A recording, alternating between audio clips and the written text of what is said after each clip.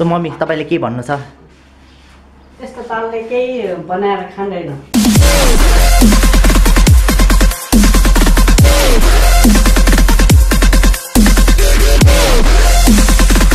Hello नमस्ते सबैजनालाई म सजिन महर्जन आज मैले फेरि एउटा नयाँ रेसिपीको साथमा आएको छु। तपाईहरुले चाहिँ बनाउन सिकाउँछु आजको चाहिँ रेसिपी छ हामीले सिक्ने छौं ग्वारमरी बनाउन। ग्वारमरी तपाईहरुलाई थाहै होला हामीले नेपालीहरुको है सबैले ब्रेकफास्टको त्यो रूपमा खाइरा हुन्छ हाम्रो ब्रेकफास्ट स्न्याक हो है। मैले पनि धेरै खान्छु ग्वारमरी अनि धेरै मिठो पनि लाग्छ अनि कस्तो कुरुम कुरुम झुरुम झुरुम हुन्छ नि त मिठो हुन्छ कि ग्वारमरी जे पनि बिहान तातो खान मजा आउँछ के त्यही हैन। आज ग्वारमरी बनाउन सिक्छौं र ग्वारमरी बनाउन हामीलाई चाहिन्छ। सो ग्वारमरी बनाउन इन्ग्रेडियन्ट्सहरु रहेको छ। मैले चाहिँ यो बलमा चाहिँ यो 2 कप पिठो हालेको छु है। अनि नुन चाहिन्छ अनि बेसार फर द कलर है अनि बेकिङ पाउडर। सो यो पिठो चाहिँ 2 कप जति मैले राखेको छु है यसमा। अनि यसमा हामीले चाहिँ बिस्तारै पानी चाहिँ हाल्छौँ है। पानी हाल्नु त अगाडि चाहिँ फर्स्टमा चाहिँ हामीले यो नुन हाल्नुपर्छ कि नुन चाहिँ 1 चम्चा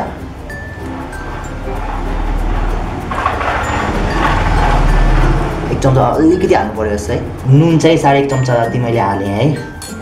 अनि त्यही हो यो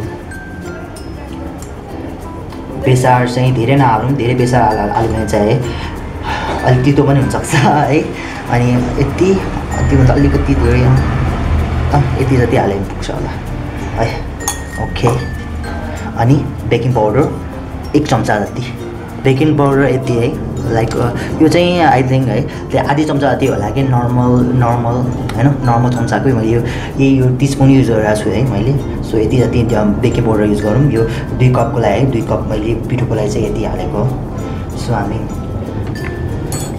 पानी पनि हाल्दै गरौँ है। जब चाहिँ है हामीले यो मिक्सचर हुन्छ नि ग्वारमरीको मिक्सचर चाहिँ है धेरै पातलो पनि गर्नु हुँदैन कि। अनि त्यही हो सकेसम्म बाक्लै हुनुपर्छ कि ग्वारमरीको मिक्सचर चाहिँ सकेसम्म बाक्लै गरौँ हामीले है।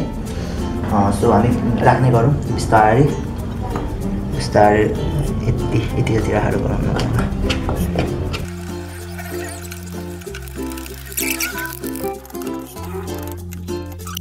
सो है हाम्रो यो ग्वारमरीको है बनाउने ब्याटर हुन्छ नि त यो मिक्सचर चाहिँ तयार भइसक्यो। अनि यो यसको चाहिँ कस्तो हुनुपर्छ भने चाहिँ टेक्सचर चाहिँ है यो यसको चाहिँ यस्तो कि यस्तो लाइक हुन्छ नि त कस्तो हल्का रबरी है स्ट्रेची कसरी देखाउने भने ल यसरी कि हल्का तन्किने खालको रबर यस्तो यसो हल्का तन्किरहेको छ नि त हल्का यस्तै हुनुपर्छ क्या ब्याटर चाहिँ जे पनि। सो अब चाहिँ है यो मेन पार्ट चाहिँ है अब हामीले यो मिक्सचर छ नि त हाम्रो ग्वारमरी मिक्सचरलाई चाहिँ है ओभरनाइट चाहिँ यो लिडले चाहिँ है छोपेर राखिदिन्छौँ कि। अनि यो फुलेर आउँछ कि हामीले बेकिङ पाउडर हालेको थियो नि त अघि न। सो यो मिक्सचर चाहिँ फुलेर आउँछ अनि हामी यो बिहान हुन साथ हामीले फ्राई गर्छौँ तेलमा। So will meet tomorrow. So by. So hello बिहान भइसकेको छ है। अनि हाम्रो मिक्सचर चाहिँ यस्तो भएको छ है। सो यस्तै हो हामीले यो थाहा पाउँदैन कि हामीले यो फ्राई गर्दाखेरि फुल्यो भने मात्रै यो ग्वारमरी चाहिँ हुन्छ नि त यो मिक्सचर चाहिँ हाम्रो बनेको चाहिँ मिल्यो भनेर थाहा हुन्छ कि जे पनि। सो लेट्स फ्राई इट हैन। पानीमा हाल्छ अब हात के तास्दैन हातमा आई थिङ्क यसरी निकालेर यसरी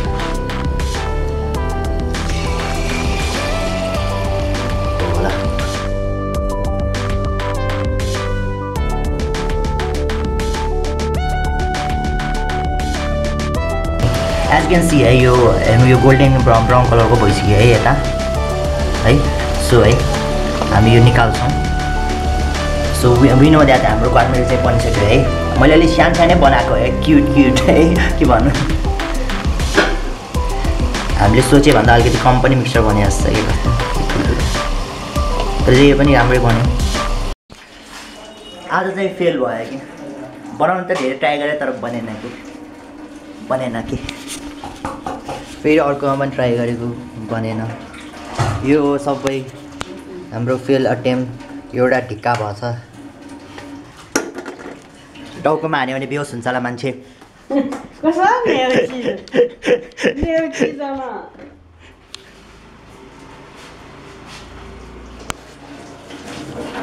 मम्मीले बनाउँदाखेरि झन्डै बनाउन लाग्थ्यो बनाउने झिन देखिरी यहाँ राख्ने होइन यो झिन देखो मम्मीले बनाएको पनि के भन्छ त्यो बाहिर मात्रै फुलेर आएको थियो भित्र पाके मजु भित्र पाकै थिएन थो सुजैले भर्खर बनाएको त्यो बेकिङ पाउडर त्यो धेरै भएर के हो त्यो बाहिर चाहिँ कस्तो कुरुम कुरुम छ है भित्र गयो पाके मजु भित्र त हेर यसलाई त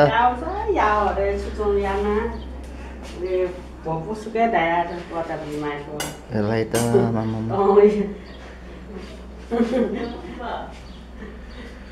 के रे कुट्छु रे मलाई भोबोसको द्याएर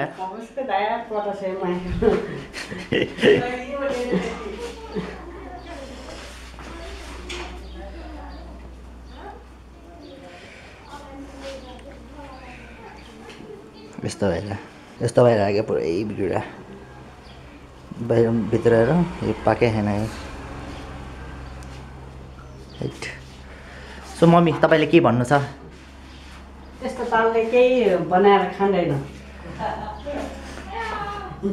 आया नि साया त्यस्तो नभन न कस्तो ज्ञानी तेरो छोरा कस्तो ज्ञानी बिल्ला भयो बाई